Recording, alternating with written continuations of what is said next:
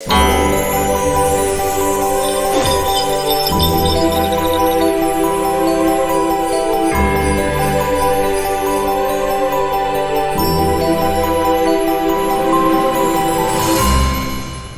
are Ham Radio.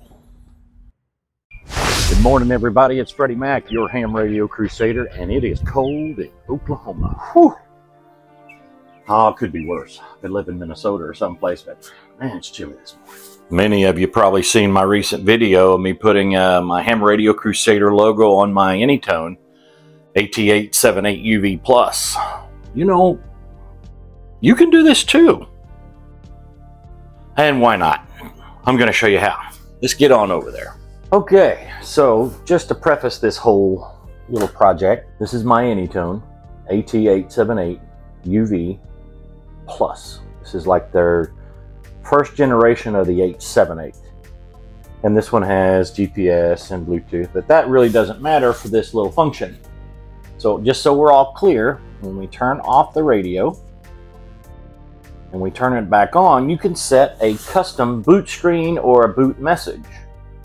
I chose a boot screen logo, the Ham Radio Crusader emblem. So how did I get it on there? Well, let me show you. It took me a little bit to figure this out, but you know, if you know anything about computers and images and things like that, it would have been a breeze for you, but I had to do a little study, and not much, but that's what this video is here to help out with. So let's go over to the computer and take a look. And another note, just so we're all clear, if you notice, my background screen is just a little bit different. See the background colors? It's a little bit different in here. I have some more that are more drastic, but we may just change a few of those as well, just to let you know how to customize your radio a little bit. Okay. Let's try that out. This is the Bridgecom website. I'll be putting a link down in the description. I am at the AnyTone 878 version 1 model because that's the model that I have. There's the version 2 model, which is commonly known as the AnyTone 878 UV2. But I have the UV Plus, which is second revision or third revision of the first generation of the 878. And I'm at the CPS firmware and driver downloads page for the model of my radio, the 878 version 1 model. And the current version that I have on my walkie, I believe, is 3.01. So we'll check that real quick because I didn't realize there was a 3.02 out already. And the way you can check on yours is to go to Menu, then to Settings, then to Device Info, and then scroll down. It'll say firmware version, and mine is 3.02N, and I forgot that's the version that I have. And there's a radio data and a hardware version there, but what you're most worried about seeing is one that says firmware version, and mine's 3.02 and the small letter N. Okay, so since I don't have that on this computer, we're going to click that and we're going to download it. And I'm going to put it up here in the downloads folder and save it and let it download. I put the downloaded file, the zip file, in a directory of its own, and we're going to extract it. I use WinRAR a lot. You're welcome to use whatever extractor program you normally utilize, and I put it all there. As you can see, it created a folder here. Double click that, and you have a series of subfolders. These are all important. A read first update instructions is here. Now if you want to do a firmware upgrade, this will walk you through that. This video is not about that, but maybe we'll have one in the very near future, maybe at the very next revision. What I'm more worried about showing you for this is, number one, the CPS. You've got to have it installed. Let it do its thing. We got the 3.02 version, and we're going to create a desktop shortcut, and we're going to install it. We're not going to launch it just yet, but we'll get there in a minute. Let's go back a tick here and go to D878 UV Screens. If you click this, you get a series of images that can be used as boot screens or as background screens for your desktop. This one right here is used as a boot screen. It's visually stimulating when you turn on your 878 and it looks as if it's starting a service and booting up. It's not really anything more than just a display, a boot screen display. So this is what inspired me to figure out, hey, I wonder if I could replace that with my logo. So if you hover over the screen here, it tells you the dimensions are 160 by 128 and that it's a BMP file, a bitmap. And its size is relatively small, 21 kilobytes. I want to right click on that and go to properties. And I wanted to look at the details because there's a few things you need to know. The dimensions have to be 160 by 128 and the bit depth has to be 8. That's awful low, but you can do it. And it has to be in a bitmap file format. So this took a little doing, but you know, after a while it really wasn't that hard. So let me get one of my logos out here. We're going to do this from scratch. Okay, so the first thing we need to do is resize the image. And the website that I chose to do this is Image Resizer. You can use software, you can do whatever you want. This is just the one that I chose. So I hit select image there, and now you just got to navigate to wherever you saved your file. I put mine under the screens folder here, and there it is, large, and it's PNG. And I hit open. Well, I better select it first and hit open and put in your dimensions here, 160 by, uncheck the lock aspect ratio, 160 by 128.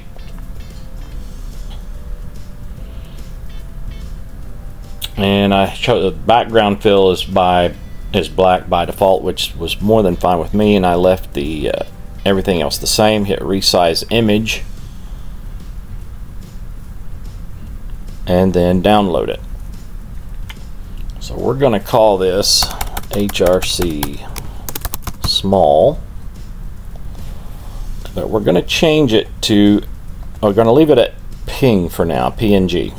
Hit save. And then I'm going to go to where that file is at now. And here is the file we just made. And if you hit properties, go to details, you can see it's now a bit depth of 8, but it's a PNG file, so we know we need to make it a BMP file. So we can open it with Paint. Go to File, Save As, BMP, and we're going to change that BMP to 256 color bitmap. Hit Save. Color quality might be reduced. Okay. And we'll go back to the file, and we have our new one here, HRC small.bitmap.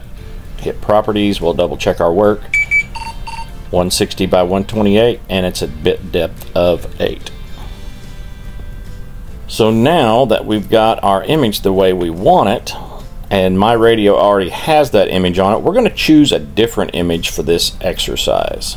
Okay, we're going to grab this new image. Hey, I wonder what we're going to do with this. Okay, so we're going to make it 160 by 128. Make sure you uncheck that lock aspect ratio. I'm going to fill the background. Let's resize that image. Let's download it. Just so we'll know which one it is, we'll call it resized as well. I don't think we can save it as a, no. So let's hit save.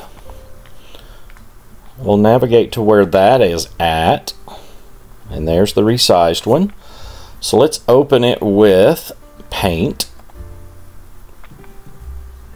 and we will save as a BMP picture. We're going to change this 24-bit to 256. Hit save. Hey, your color quality is going to be reduced. Yeah, we know. And that is saved. So now we've got it not only resized, but now it's a bitmap. So let's hit Properties, double check our work. Details 160 by 128, bit depth of 8, so this should work just fine. So now what we're going to do is open our programming software that we got from Bridgecom, and we will take our programming cable. If you know how to program your AnyTone, you don't really need to see this part. I'm going to plug in my programming cable, and we're going to turn the walkie on. I like to go to control panel myself. I like to go to the control panel and then the device manager and look at under my ports, and there's my USB serial device, which is my radio, and it's COM5. So let's reopen my software. We're going to set our port for COM5, hit OK. Now we're going to come up here to Tool, and we're going to do a boot image. I'm going to click on that and we'll hit Open Image, and we're going to navigate to the location where we saved those screens. And as you see, it's only going to see bitmaps and JPEGs. So there's our HR20 resized bitmap. We're going to select that. We're going to hit OK. And if the picture displays here, you're halfway home. If it doesn't display there, or it looks really stupid, then you're going to have to try again. The next step is to hit write. This will be written to the radio boot image. Continue. OK. And boom. It writes it to the radio. Write data completed. Hit OK. X this out. Now, your radio will reboot. Wait for it to boot back up, because you've got to read it and make a change if the setting is not already to this setting. So you're going to want to make sure your COM port still holds, and it does. And we're going to read from the radio. And I'm not going to check the digital contact list, or we'll be here for about 6 minutes, because I have about just under 200,000 contacts in there, because I do DMR a lot. So I'm going to leave it checked as other data. This one's unchecked. Hit OK, and let's read the radio. Read data complete. Your radio will reboot. And we're going to come over here to optional setting and hit the power on tab. And right here where it says power on interface, you have 3 choices: the default interface, custom characters, which is what you type in right here, or custom picture, which is the one that you've uploaded. You can do other things here as well, but this is all we're concerned with in this video. We're going to hit OK, and we're going to write that data to the radio. Now I've already saved mine, so, well, what the heck, we'll just write it again.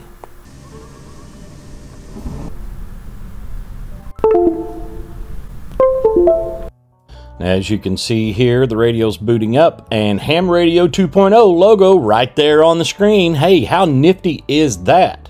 And don't let it stop you there. There are many, many others. You could also do Coffee and Ham Radios, Ham Radio Clubhouse, and yours truly.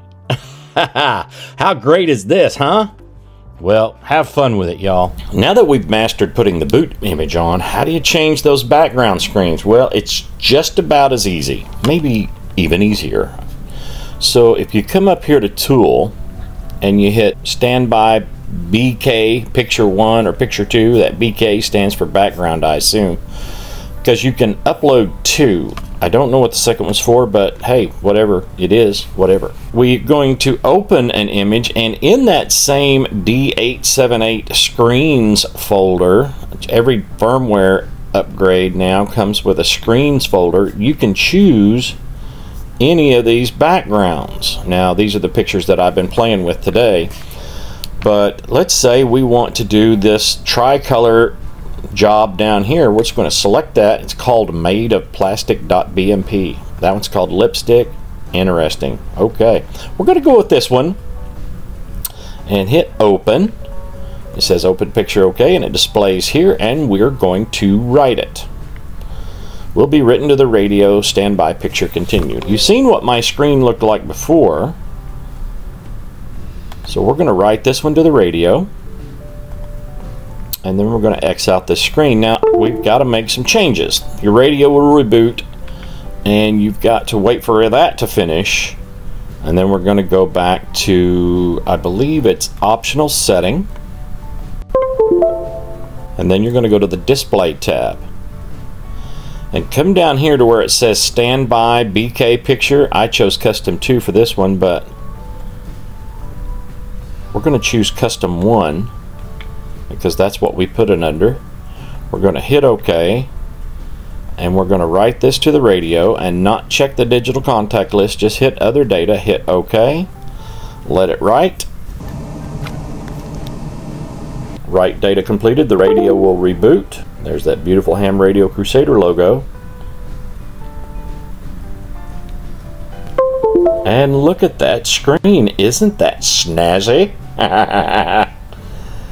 We've got some beautiful colors in our screen now. So let's try one more before we give up. Let's go to Tool. Let's just change Standby BK Picture 2. Let's open an image and let's choose something radical. There's one with an AnyTone A in the background. This one kind of looks Star Trek-y. That one's very blue. It's called green, blue, and red for green, blue, and red buttons, I guess. Let's choose the glossy 2.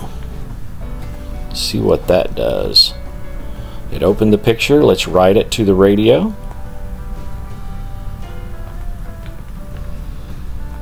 And we're going to come over to, well, the radio will reboot again. It has to verify that it's still in there, I reckon. We're going to go to optional settings, display, standby BK picture. Instead of custom 1, we're going to change that to custom 2. Hit OK. And not checking the digital contact list, just other data, hit OK. Let it write to the radio. And the radio is writing the data to the radio, and now it will reboot.